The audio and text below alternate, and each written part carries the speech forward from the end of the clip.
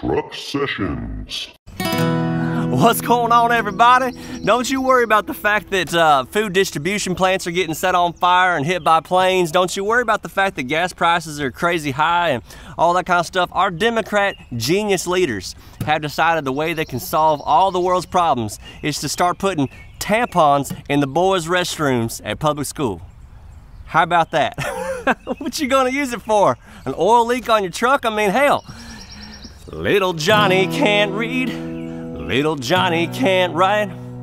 Public school hates math and anyone who's white.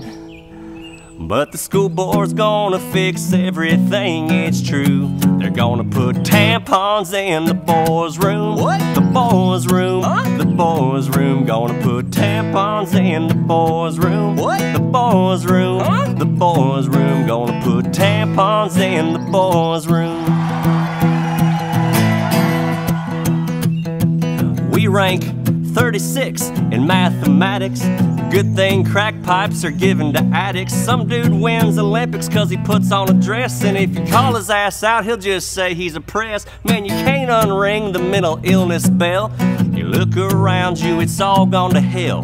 Good thing all our leaders know what to do. They're gonna put tampons in the boys' room. What? The boys' room. Huh? The boys' room. Gonna put tampons in the boys' room. What? The boys' room. Huh? The boys' room. Gonna put tampons in the boys' room. You kidding me? Your tax dollars hard at work right there. Little Johnny still can't read. Little Johnny still can't write. But he's got strong leaders right there by his side. They'd want a social justice warrior who votes blue.